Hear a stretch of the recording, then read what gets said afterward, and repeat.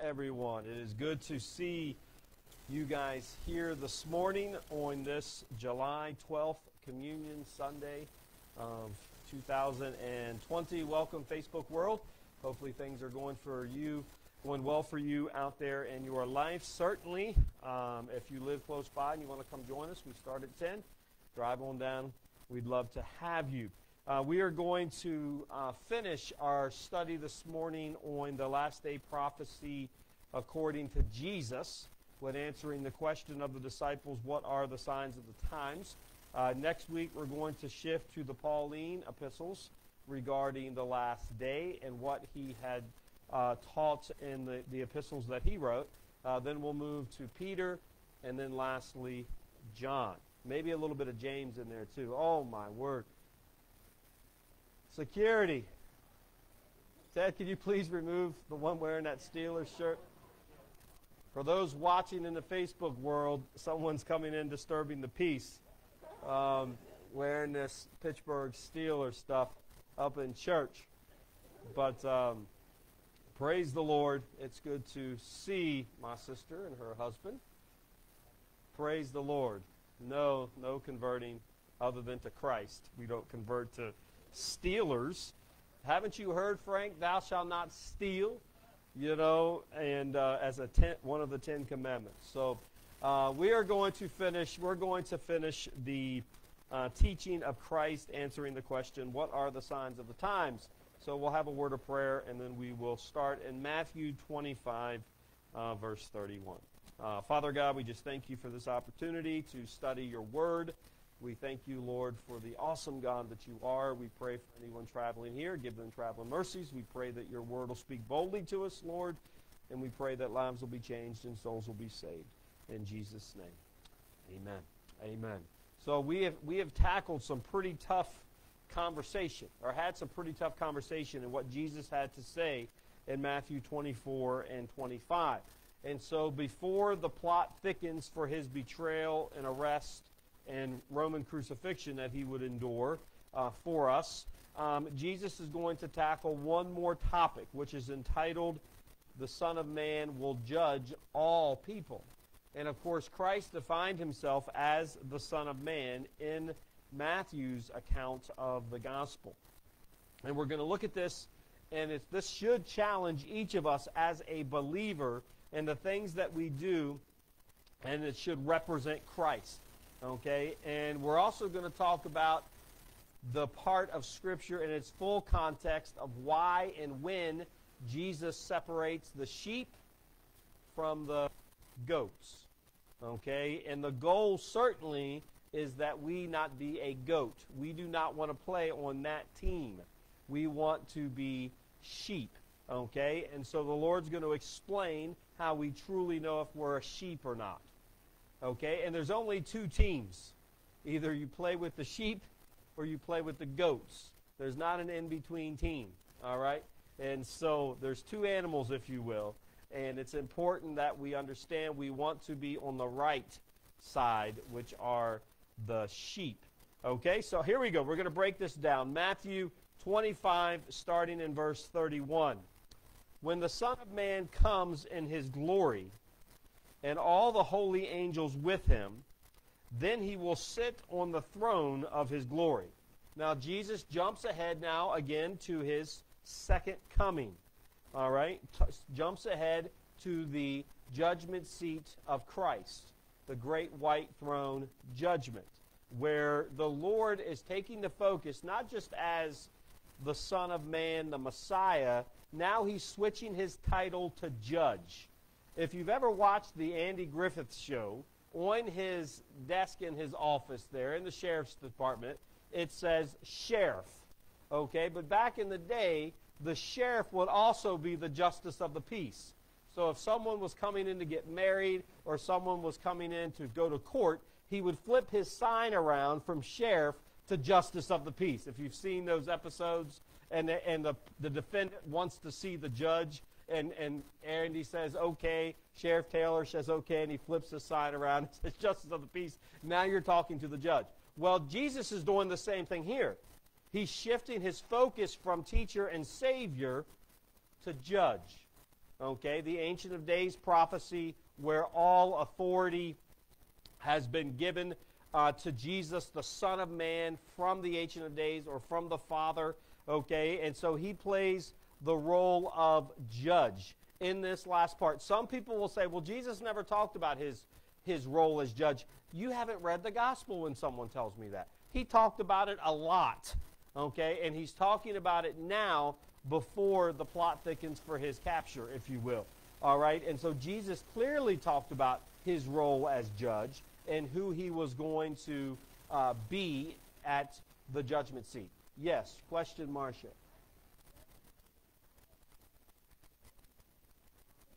Okay, well, I'm glad you're here today, Marcia, so I can explain it through the teaching of his word. Okay, so when the Son of Man comes, ladies, we're in Matthew 25:31. When the Son of Man comes in his glory and all the holy angels with him, then he will sit on the throne of his glory. Again, remember we studied, I remember teaching it out back on the gazebo. If you watched it live on Facebook, this is before we could meet. But I spoke about the Ancient of Days prophecy. That's what Jesus is confirming here. He is the Son of Man. All glory is being given to him. All authority has been given to him at the will of the Father. Okay, and he sits on his throne to judge. He does not sit on his throne to declare kumbaya and everybody feel good. Okay, when you go into a courtroom and the bailiff says, all rise, what does that mean? Everybody stand up, but what does that mean? When he says all rise, what's happening? The judge is coming into the room. Okay, the judge is coming into the room, and you best rise, and then the judge will say, wait to be seated.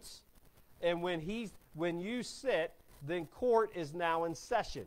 Okay, well, when Jesus is sitting on his throne, court is now in session, and he is the judge.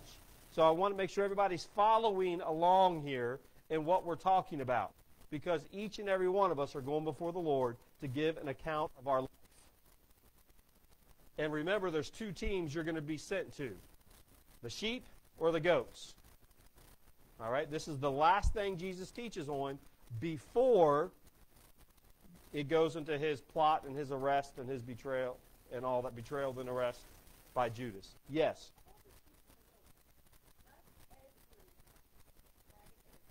Yes. You're either going to be a sheep or you're going to be a goat. And some of those goats thought they were sheep. They thought they were, remember Jesus said, you'll teach in my name, heal in my name, depart from me for I never knew you. Okay? And so, obviously, the sheep know the voice of their shepherd, but there's going to be a lot of wolves in sheep's clothing. Okay? And these wolves will become goats. Okay, if you will. Jesus is very clear. There's nobody fooling Jesus.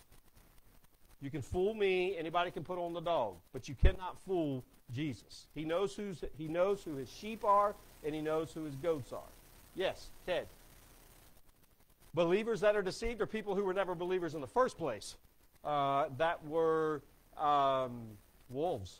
That were, or, obviously James tells us faith without works is dead. Jesus tells us lukewarm church he wants no part of, or lukewarm believer.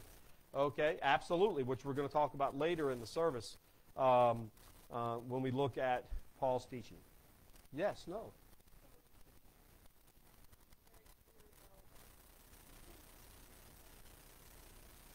Yes.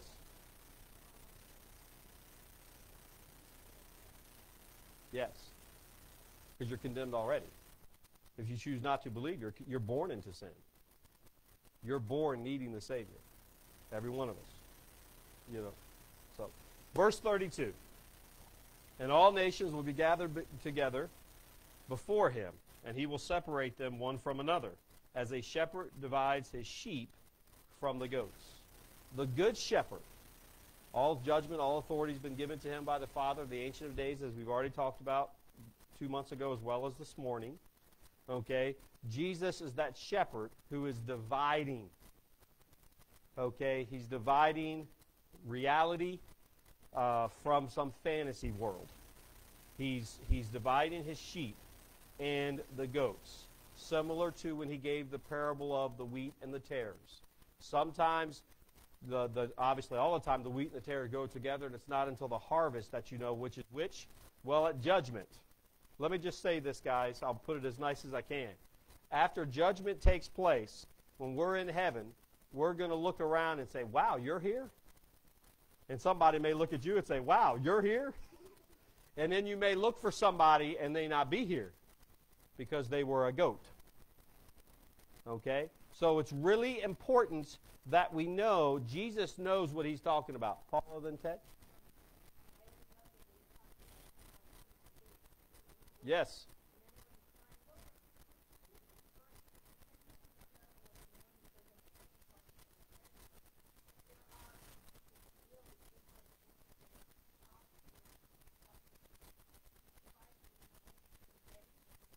Yes.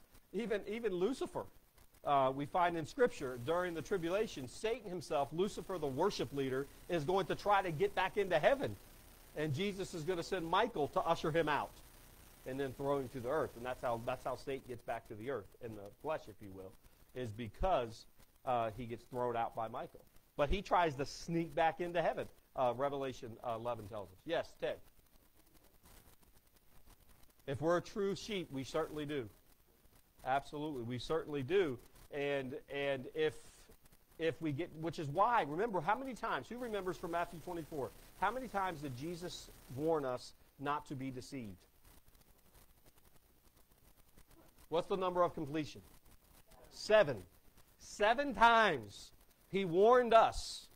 He first said, make sure your heart's not troubled. It's on you to take responsibility. But he warned us 7 times in Matthew 24 not to be deceived. Okay? Because deception is going to be coming from everywhere. Okay? So make sure what I'm teaching, add it up to the Word. You know? Take ownership of that. Yes, ma'am. His Word. Because His Word. That's why knowing and studying His Word is so important.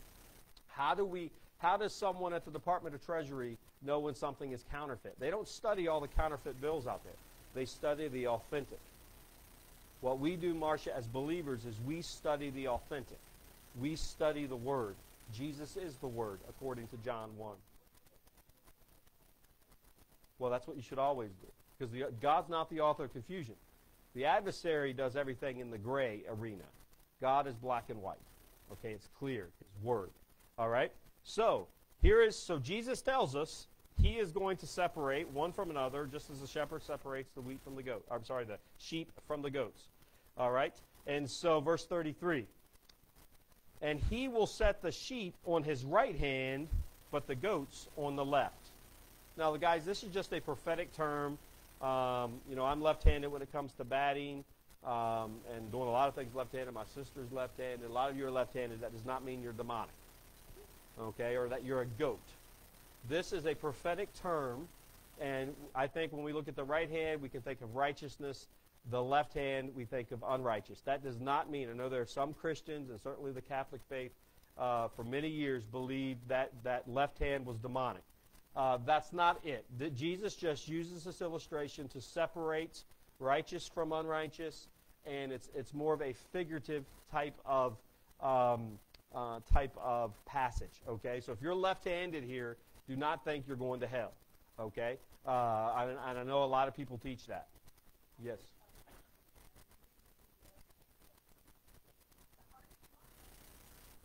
Yes. Yes. Well, that's political ideology there as well. But then you have to remember, too, there's several places in Scripture where God used the righteousness of a left-handed man to speak on his behalf or to be heard on his behalf or do something on his behalf, like kill the enemy because he was left-handed. So his sword was on the left side, and God used the righteousness of a left-handed man. So if you're left-handed here, do not worry. You can still be a sheep if you call upon the name of the Lord and live for Him. Okay? So here we go. Verse 34. Then the king will say to those on his right hand, "Come, you blessed of my Father, inherit the kingdom prepared for you from the foundation of the world." Okay? And so here it is. Here is Jesus speaking. His Father, this has been inherited. This has been the plan. You can now, those on the right or the sheep, can now enter heaven, okay, can now enter, and as Paul has said, Jesus Christ is the gatekeeper according to John 10. All right? And so you can inherit what's been prepared for you from the foundation of the world. Remember, God is all-knowing. Okay? Again, no one's sneaking in. Those that come in are those that the Father has revealed His Son, and you, by your free will decision, have called on the name of Jesus Christ, okay, and you are carrying that out. God has had a sovereign plan from the beginning. But then Jesus explains, notice at the end of verse 34, there is a colon, which means to be continued. There's going to be some facts following that colon that you have to understand in order to be that sheep. If you don't understand these things, you could easily go the road of a goat or a lukewarm Christian or a wolf in sheep's clothing and not even know it until judgment if you don't know the Scripture or you're not taught the Scripture or haven't studied the Scripture. Okay, verse 35, for I was hungry and you gave me food. I was thirsty and you gave me drink. I was a stranger and you took me in. I was naked and you clothed me. I was sick and you visited me. I was in prison and you came to me. Now, Jesus gives some ministry callings here for us.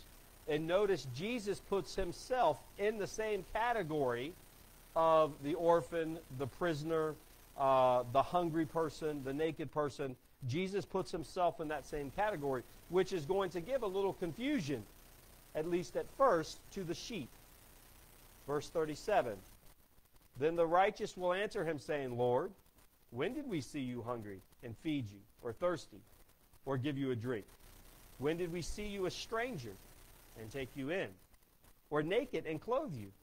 Or when did we see you sick or in prison and come to you? Okay, so it's like, well, Lord, you were never in those places. You were never in those places. Remember, this is before Jesus is arrested. Okay, this is his last teaching before he's arrested. Okay, so here the Lord is speaking of the response that the sheep are going to give. All right? And so ask yourself, even before we look at Jesus' response to the righteous, the sheep, okay, ask yourself this question. How often do you find yourself feeling compassionate or ministering to someone who is hungry or thirsty, to a stranger, okay, all right, someone who is naked, someone who is sick, or someone who is incarcerated? Hey, Art, God bless you, brother. Think about that. The reason I ask this question are these are mandates that the apostles are going to bring up. Paul and Peter, Timothy, James, and John are going to bring up these mandates later for Christians to be carried out. Yes, Patrice.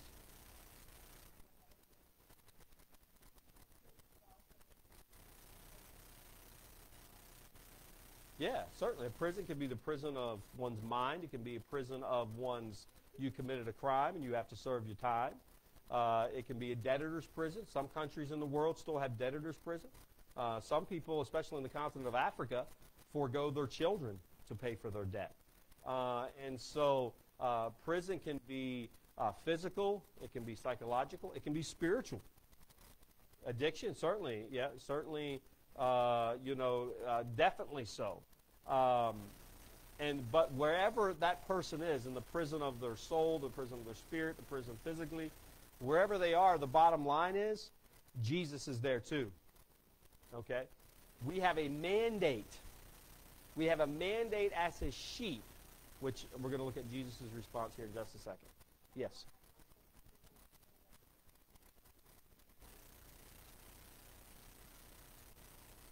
Mm-hmm.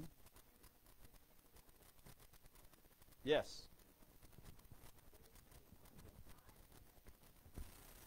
Yep. Yep. You had King David writing, the deepest sea, highest mountain, and Sheol itself. And your presence is there with. Where can I go to flee from the presence of the Lord, David writes. Okay? Look at Jesus' response. Verse 40. And the king will answer and say to them, assuredly I say to you, Inasmuch as you did one of the least of these, my brethren, you did it to me. Brethren is referring to believers, the church, his children. Okay? Even one of these, and even a person that's the least situation, the least wrongdoing, the least problematic, not just the most severe case, but just even in a small case, you did it for the Lord. Okay? So important here in Jesus' last lesson. His last lesson, he's explaining what he's looking for from his sheep. Okay? He's not looking for anybody to play church. All right? And I'll be honest with you. I shared Tuesday night at our workshop.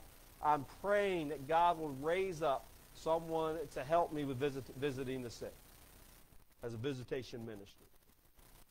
Praying that God would help with visiting shut-ins and homebound and folks that start coming to the church and ask for a visit, or someone who is not well. Okay, we have a biblical mandate to do that. Okay, Jesus has said verse 40 is such a powerful verse to me because it defines what I do. Defined what I did as a Christian when I first got saved, as a deacon, as a pastor for 17 years. Oh, okay. I thought you had a question there, brother. And the king will answer and say to them, Assuredly I say to you, inasmuch as you did it to one of the least of these, my brethren, you did it to me. Okay? And so this is extremely important. God is so compassionate. He's so caring. You know, just like with visiting, here soon, the man who's charged with vehicular manslaughter and intoxication and all that stuff, the bicyclist that died. Jesus went to the cross for that man. We can't shun him. We can't turn our back from him. Jesus, you did it to me. And so the sheep will be men and women of great action. And a lot of these things you think, well, the government, that's what they're supposed to do. Actually, the government's doing it because the church failed. Let's call it what it is.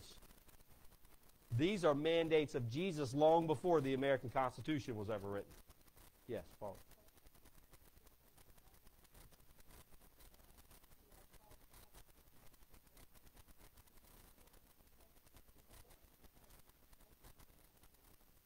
Sure. And move on. Absolutely.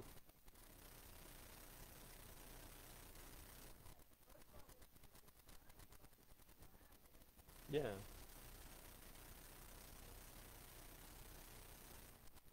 Absolutely. And so obviously, yeah, and that absolutely. Yeah. Well, that's kind of why I follow the motto, as long as someone wants me around, I'll continue to go. And then when I discern that they don't want me around, or they tell me they don't want me around, then as you said, we have to dust off our feet and move on. And it's very difficult to do, to love somebody in a deep pit when they are either lost or out of control or practicing evil, the flesh is winning out, but to still go because they still crave your presence or crave your teaching, or obviously trying to share Christ. Well, then that's where you have to use wisdom and say, no, I'm not doing that. I'm not coming here to pay a bill. I'm not coming here to give you cash. I never give cash. We have to use wisdom in what we learn, okay? But we cannot turn away a person, because most of these situations, okay, hungry, thirsty, naked, sick, prison, most of those things are usually caused because of someone's own poor choice or oppression in the nation that they live in. Yes, Montana. Ted, yes.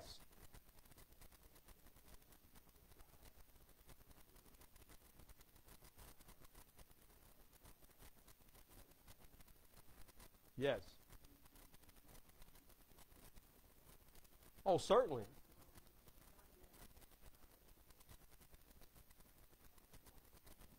Yes.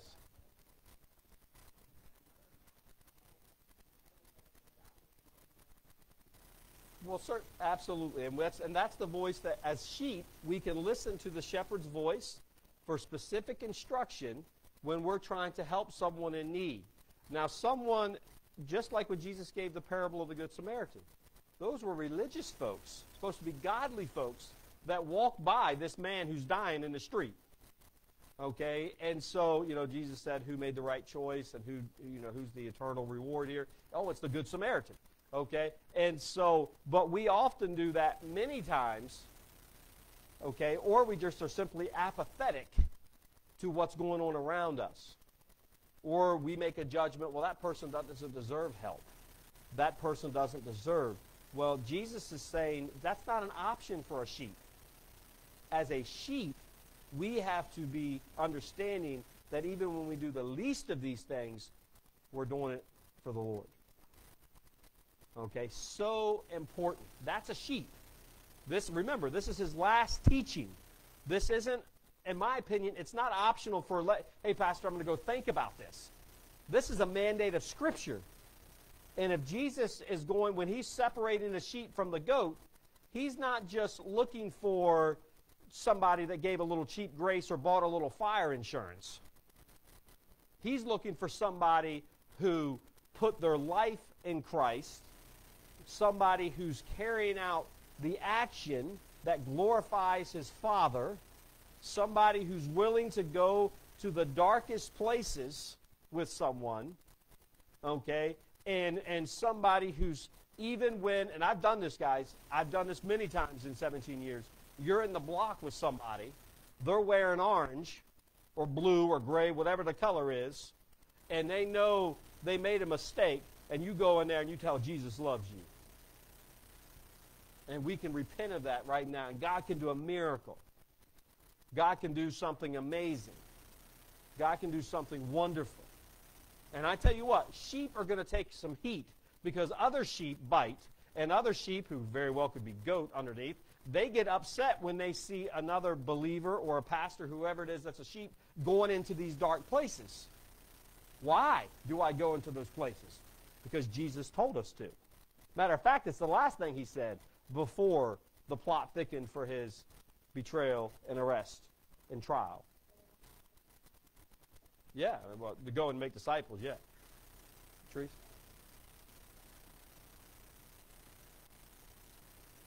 Yes. Absolutely. No doubt. And we want to finish strong. But again, assuredly I say to you, inasmuch as you did it to one of the least of these, my brethren, you did it to me. All right?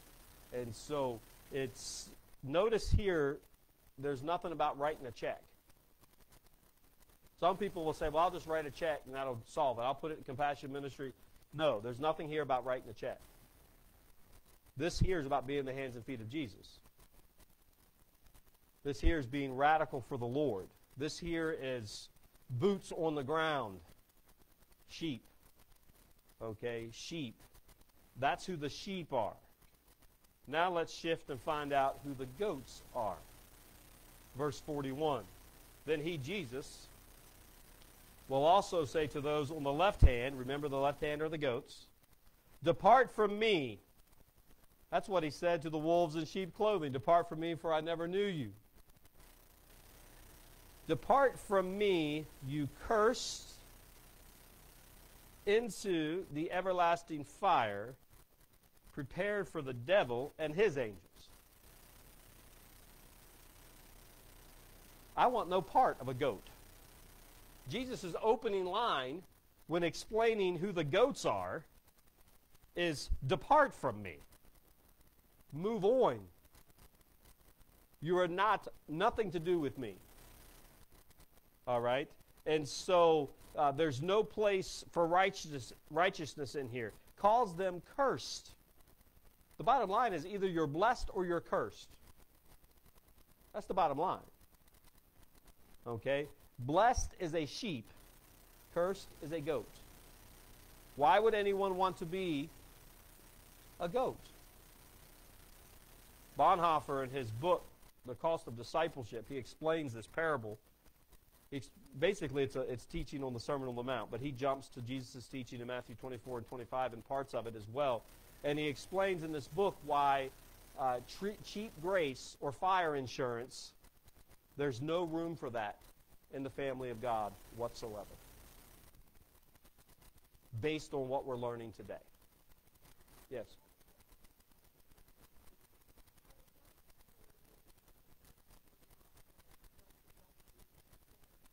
I think the goats are wolves in sheep's clothing.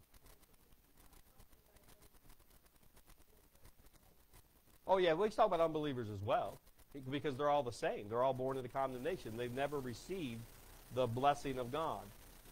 The same reward is going to be given to a false teacher who pastors a church, which is eternity in hell if they have it, which is what the founder of the Methodist Church, John Wesley, was afraid of when he finally converted to Christ at 84 years old. Was because he had never became a sheep himself.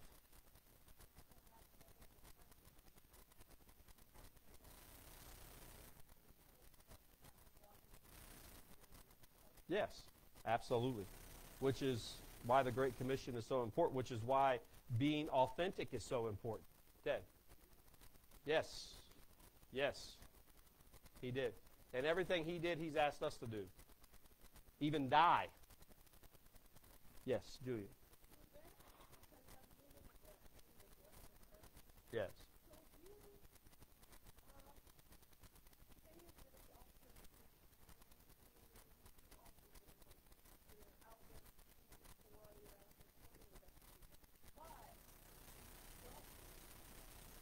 You have nothing. Paul said, without nothing, you're lost. Without love, you're lost. Yeah, they're still a goat.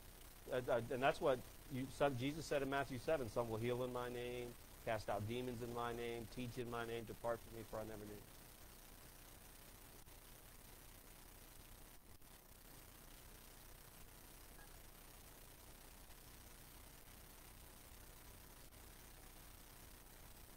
Correct. And yeah, good deeds do not get you to heaven. If that was the case, Jesus wouldn't have needed to die. We would have just taught works. Works is just the reward of who we believe in. Faith without works is dead. Works is just because Jesus asked us to perform works in Matthew 5 to the glory of his Father. Works is just simply because we're supposed to be set apart. And the sheep, that's what this is all about. The sheep are supposed to be set apart from the world. There's supposed to be something different about us as salt and light. Raising your hand there, Mr.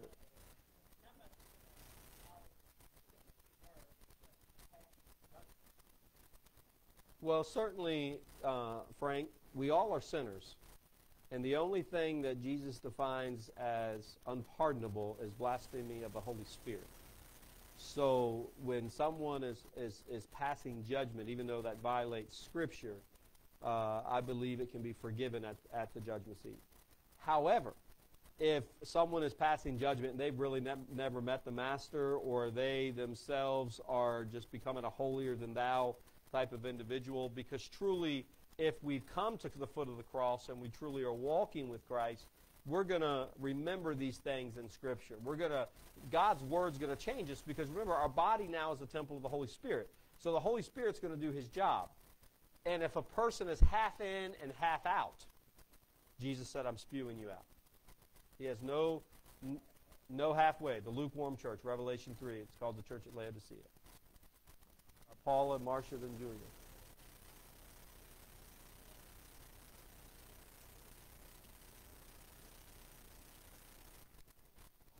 Correct.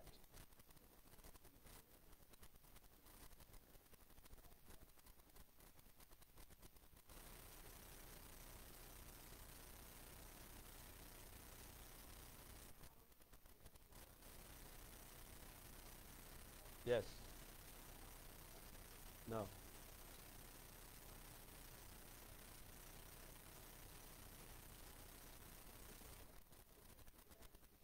Yeah.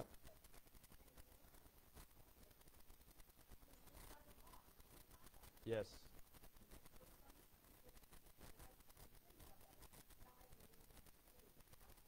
Yes. And man looks at the outward approach, and yes, God certainly knows our heart, and there's no fooling him. Marcia?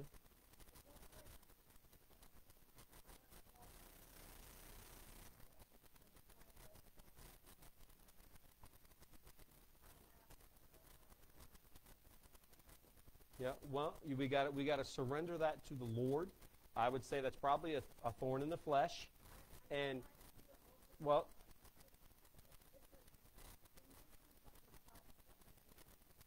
yeah, well, that's where we've got to remember what Jesus said. Father, forgive them, for they know not what they do. And we have to overcome evil with good. And clearly, hatred is evil. So we have to overcome hatred with good. Yeah. Well, I would apologize to them and humble yourself, and let God work through your faith. Teresa, then Julia. Is that yes, ongoing, and ongoing. Oh, it happens to me every day. It happens to me all the time. Where I thought I had something, and the Lord shows something, and I got to go out to the woodshed. Yeah, yes, it's ongoing, no doubt. Except for Jesus, he was perfect, even though CNN and Mr. Lemon said this week that Jesus was not perfect.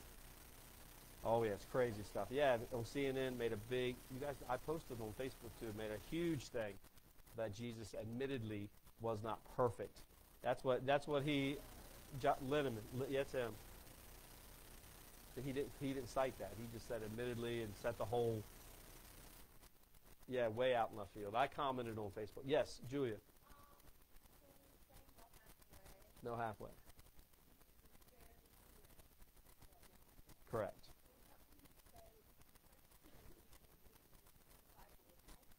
Yes. Correct. Correct. Me personally, I do not believe I think it's impossible for a person to say that they believe in Christ, but his word is not true. Correct.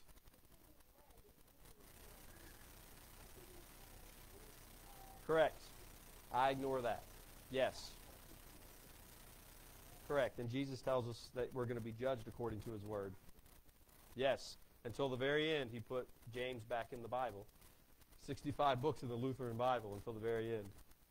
So, yes, you are, I believe fully that we can't do that. We cannot play the role of God. You either believe God's word is the inspired word of God and all Scripture is, or it's not. Because if not, you're going to have so many loose ends in your faith. Eventually, you're going to cause someone to stumble. You're going to stumble yourself, and you're going to be confused. Who's the father of confusion? The adversary, not God. Okay? All right. Verse 42. Again, the end of verse 41 ends in a colon, so there's a to be continued pieces here. As Jesus is speaking about the goats this time. For I was hungry, and you gave me no food. I was thirsty, and you gave me no drink. I was a stranger, and you did not take me in. Naked, and you did not clothe me. Sick, and in prison, and you did not visit me. Oh, this guys, don't get mad at me. This is Jesus. This is Jesus speaking of the goats. Okay, notice the same expectation is the same for all humankind and for all believers. Okay, he used the sheep and the goats. He was looking for the same thing, but he got a different result. The goats, did not give Jesus food or drink or take him in, clothes, or visitation. That defines a goat. Yes. Johnny Cash. I fell in the burning rain. Yeah.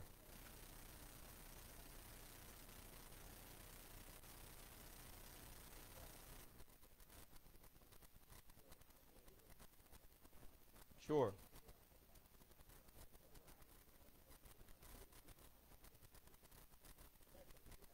Yeah. Go to the grocery store. You can buy 10 times more at the grocery store than you can going out to eat.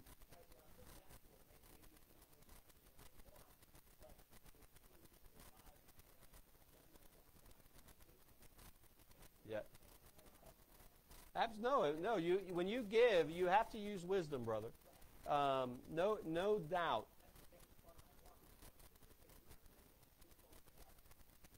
Yeah. Well. Yeah. Yeah. Well. Yeah. Absolutely. We have to use, guys. This is why prayer is so important, because you never know who you're going to meet, what situation's going to come in. But you can. It's kind of like with Governor LePage when he revamped food stamps. You know, he said we're not going to do food stamps for going out and getting sandwiches and Italians and all these different things. I think Mills brought them back in now.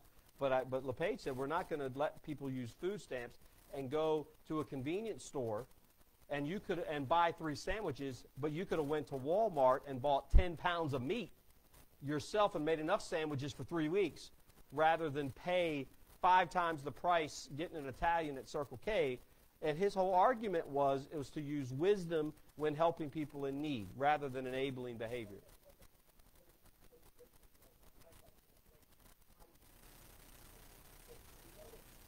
Yes. Yes. Yes. And if you take some heat for it, then you have to be willing to take some heat. And if that person's really in need, they're going to be grateful. They're going to be grateful. And if that gratefulness is not present, then you know you've got a joker. Yeah, I knew Mills changed everything when she came in. She changed everything. But guys, we got to move on because I'm almost out of time. All right. So verse here is the goat's response to Jesus' statement. Verse 44. Okay. Then they also will answer him, saying, Lord, when did we see you hungry or thirsty or a stranger or naked or sick in prison and did not minister to you? Okay, so they ask the same type of question here. All right, when did we see Jesus? If you had been sick, we would have certainly come to see you. If you had been naked, we certainly would have clothed you. Okay, and obviously Jesus is about to be captured here in just a day. Right after he finishes teaching, that's going to be put to the test and failed. Okay, and so his response, verse 45, then he will answer them, saying, assuredly I say to you, inasmuch as you did not do it to one of the least of these, you did not do it to me. What a statement. What a statement. Okay? What a statement by our Lord and the things that he did not see taking place from the goats. Notice here, he did not call the goats brethren like he did the sheep. Really important. Notice he did not declare that the goats were part of his church. So there are a few things missing comparing the sheep and the goats. And one of those is the word brethren is absent from the goats. Lastly, verse 46. And this is a tough verse, guys. I've taught this passage. I've taught this 7 times. I've taught the prophecy 5 times, but this is the 7th time looking at my notes because I keep it all so I know when I've done things. But 7 times teaching this passage or preaching this passage. And 46 has been gut-wrenching since the first time I taught it. And it's even more painful today because I believe Jesus is coming back for a church without spot or wrinkle. And it could very well be today. He's coming back for his sheep. Okay? He's coming back for the faithful. Remember that. And verse 46, and these, referring to the goats, and these will go away into everlasting punishment, but the righteous, the sheep, into eternal life.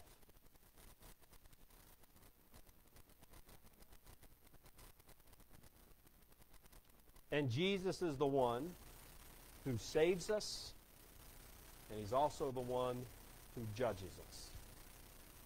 And the verdict is clear. As Paul writes in Scripture, we reap what we sow. There is no, fooling around and sneaking in. There is no, well, I'll just live how I want today, and when I get older, I'll wind down. There is no, don't boast in tomorrow. It may not come. This side of the rapture or this side of your death, that'd be a terrible mistake. We see here the verdict. And guys, I just want to be frank with you because Scripture tells us in the epistles of Paul, as well as John the Revelator in the book of Revelation, do not pray God to change his mind. Notice Scripture, and I just taught on this 2 weeks ago. Mercy comes before judgment. The mercy time is now. What Jesus is talking about with the sheep and the goats as the judge, that's judgment time. There's no room for mercy at judgment. Jesus has to render a verdict based on his word. If mercy was going to be present at judgment outside of the blood of Christ, then why do we need the cross? Good to see you, young people, today. God bless you. Why would we need the cross if mercy is going to be present at judgment outside of the blood? The mercy the sheep are going to receive is because of the blood of Christ through faith in which they called on his name. There is no room for mercy for the goat. Do you see any mercy in there and you will go into everlasting punishment? Or the 5 times that we've studied here in Matthew 24 and 25, there will be wailing and gnashing of teeth for evil servants, unbelievers, and now the goats? I don't see any mercy in there. Yes. Oh, no.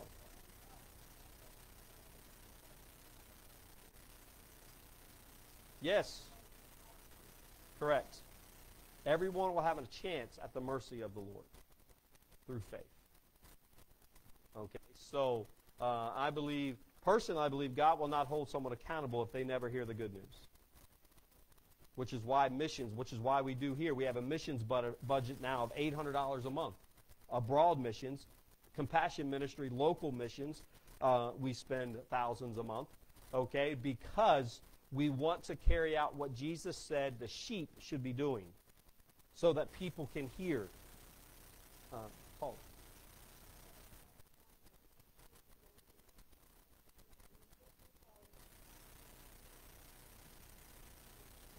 Yeah. Yes, well,